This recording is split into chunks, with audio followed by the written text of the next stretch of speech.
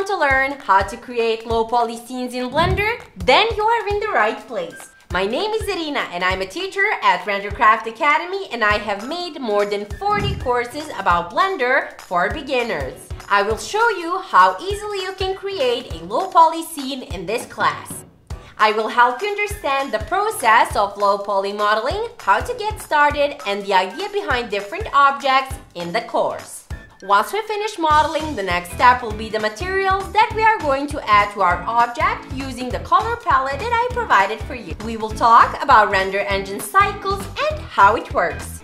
By the end of this course, you will have a knowledge and power to create your low poly scenes that you can then include into your portfolio so you can land your dream job, or you can use it for your personal projects like animation or games. Blender is a 3D software with which you have endless possibilities. It is far more interesting than you think.